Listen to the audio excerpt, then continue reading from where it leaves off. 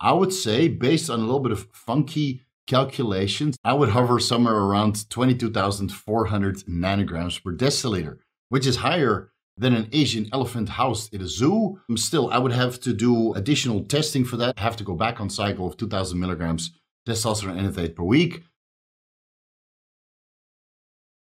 Now, a spotted hyena, one of the animals with, I believe, the biggest bite force out of all the animals on the planet, measuring that against crocodiles and some of the other animals, their total testosterone levels are very similar to humans. 30 nanograms per deciliter to 1,050 nanograms per deciliter with a mean level of 400 nanograms per deciliter. So this is very, very close. Doesn't mean that you get to bite into things left and right and show your dominance. Still, it's quite familiar numbers to see after doing all of this research. Going further down the list, an elephant. This is actually very interesting because the highest recorded must of a male Asian elephant housed at the Dixon Park Zoo in Springfield, Missouri, United States of America was 16,000 nanograms per deciliter. For people who are not familiar with musk, it's basically, when the male animals go into a super aggressive mode, where they feel super dominant because their total testosterone levels go mega high, and they start secreting all of these oils and they go completely ballistic. This is one of the reasons why a lot of people that live in countries with elephants know exactly when to avoid the animals, because they go completely nuts. Comparing Asian elephants to African elephants, you see that during non-must, so this is the normal off-season, sort of say, the mean total testosterone concentration of an Asian elephant is 261 nanograms per deciliter, but for an African elephant, it's only 5.3 nanograms per deciliter. And during must, an Asian elephant has a mean total testosterone concentration of 2,610 nanograms per deciliter. So this is actually 10 times higher. And it seems very familiar when you compare 261 to 2,610 nanograms per deciliter, but that's what I was able to determine from the scientific literature. You see that the ranges are quite different. So during must of an Asian elephant, it might go up to 4,000 nanograms per deciliter. And when you compare that to the African elephants during must, they have a total testosterone concentration of 664 nanograms per deciliter. So that's significantly less. So for all of you Asians and Africans who like to play the comparison game regarding masculinity, in this unique instance, the Asian elephant wins, especially when kept in captivity, 16,000 nanograms per deciliter. I wonder how much testosterone I would need to inject to get 16,000 nanograms per deciliter. The problem with the reference ranges here in humans, unless you go to a specific lab, there's a cutoff. So for me, for example, if I do my blood work results, I can go up to 3,500 nanograms per deciliter, regardless of the amount of testosterone that I inject. And then above that, they don't register it, right? The machine probably explodes because the total testosterone levels are over 9,000. So when I did my cycle of 2,000 milligrams testosterone enanthate per week, I had no idea where my serum testosterone concentrations were. But if I were to multiply, what I was able to get on 1 ampule of testosterone, 250 milligrams per week, getting a total testosterone concentration of about 2,800 nanograms per deciliter the day after a single administration, I would say, based on a little bit of funky calculations, I would hover somewhere around 22,400 nanograms per deciliter, which is higher than an Asian elephant housed in a zoo. Still, I would have to do additional testing for that. I have to go back on cycle of 2,000 milligrams testosterone enanthate per week, and then fly to another country where they have the testing equipment to actually determine if my total testosterone levels are actually that freaking high.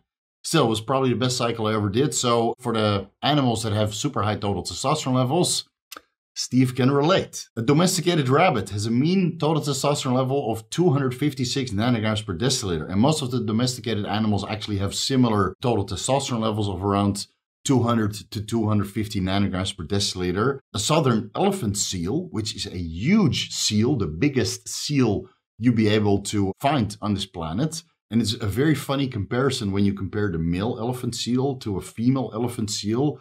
The male is so big that they literally squash the females during intercourse. It's quite obscene. Don't do what the southern elephant seals do. Don't get morbidly obese. Don't get sleep apnea while you're still awake because you're that fat. Still, the total testosterone levels range from 50 to 1,700 nanograms per deciliter during the mating season, with a mean of only, the majority of the year, 237.5 nanograms per deciliter. So again, during the mating season, your total testosterone levels might be super, super high, close to super physiological TRT++, I would say. But is it worth it, when you have that body type? I would say not. Deer also go very, very high. There was a lot of data about white-tailed deer, and it's probably because white-tailed deer are generally hunted in a lot of countries all over the world. And the scientific literature goes back really, really far. So during older studies of the 1970s and 1980s, during the mating season, they were able to determine that serum concentrations of the white-tailed deer range anywhere between 1,330 to 2,432 nanograms per deciliter. Still, when you put all of the scientific evidence together, the mean total testosterone levels of white-tailed deer are 221.3 nanograms per deciliter, which is significantly less compared to red deer with a mean level of 352.7 nanograms per deciliter. Still, the deer rank quite high, I would say, certainly higher than a rhinoceros. Also a big surprise to me. And what was funny about this study, and again, it's linked down below, guys, if you want to read it for yourself.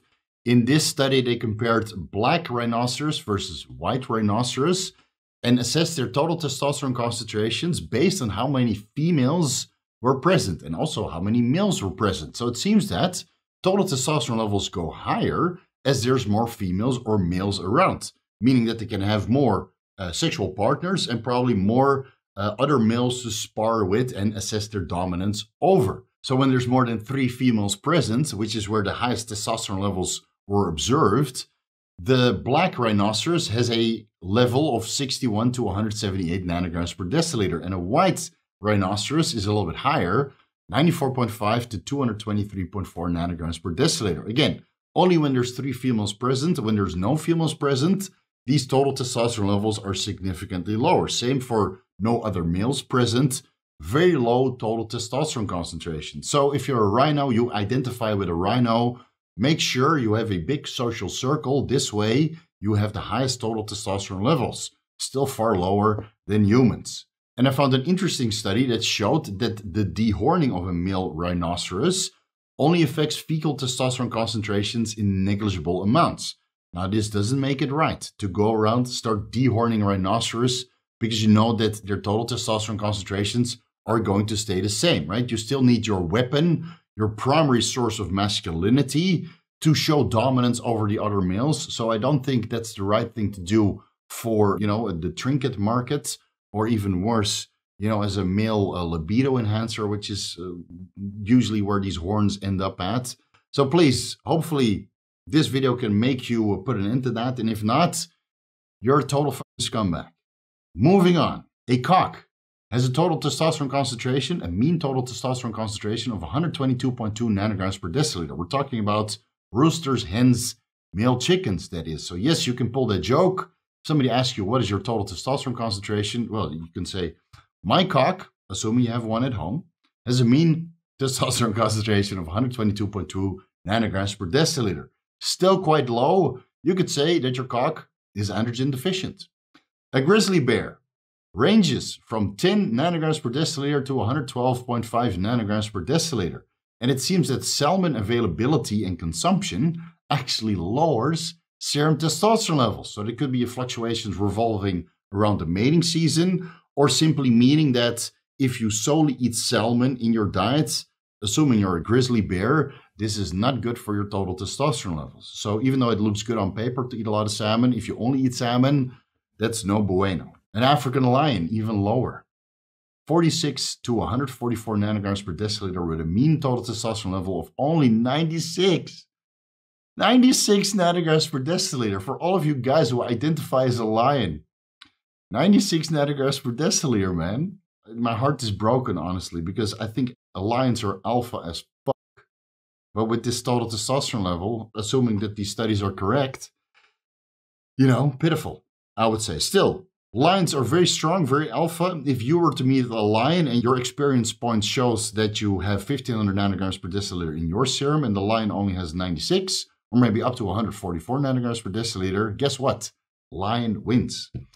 Indian leopards, a little bit higher ranges than the African lion, but still the mean level is a little bit lower, 80 9.4 nanograms per deciliter, which is actually very close to domesticated cats with a mean total testosterone concentration of 83.0 nanograms per deciliter.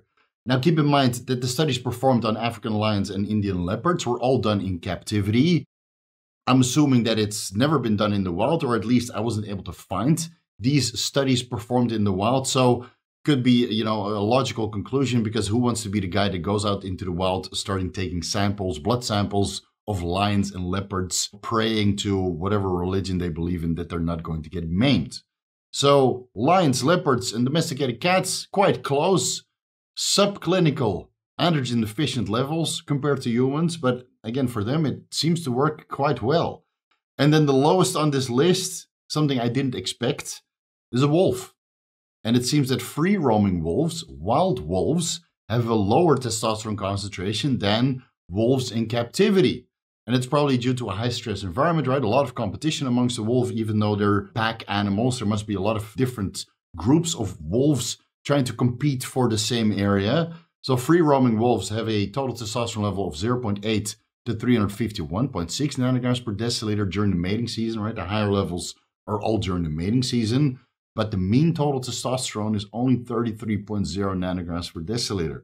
And compare that to wolves in captivity, they have 137.5 nanograms per deciliter, probably because their lives are a little bit less stressful compared to the free-roaming wolves. So this is what I was able to piece together with a couple days of research. Still, this list is far from complete.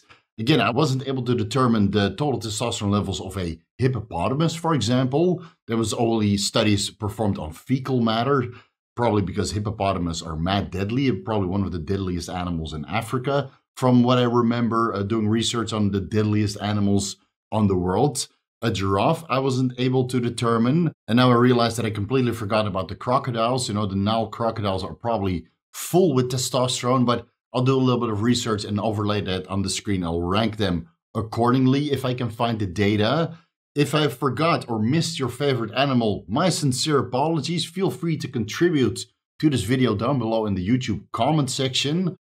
And if you are a little bit disappointed, like I was, that a silverback gorilla or a grizzly bear or a rhinoceros or a wolf has very low total testosterone levels, don't be disappointed. It just means that you can one-up them, not in a fight, but if you were to sit in a group and you were all going to do your blood work analysis, then you can show that your total testosterone levels are much higher than theirs. You're still going to get devoured if you were to end up in a fight with one of these animals. So I'll leave it here, guys. This was a very fun video to kind of piece together. I had a lot of fun doing research for this one. Hopefully it gives some traction here on YouTube because it's a very, very, very niche content. I'll leave it here. Thank you guys so much for watching. You can find everything that I'm associated with down below in the YouTube description section. All of my sponsors and affiliates are there. And if they are not there, you can find them on my website, vigoroussteve.com. I'm always available for consultations. You can find the rates on my website as well. If you need some personalized advice to raise your total testosterone levels by any means necessary, I got your back. Vigorous crew, you guys know what to do. A front double bicep for you guys. Not quite silverback gorilla, but it's actually closer to a Royal Bengal tiger. And this is where I got all those stretch marks from, right? Wrestling with Royal Bengal tigers. See you guys in the next video.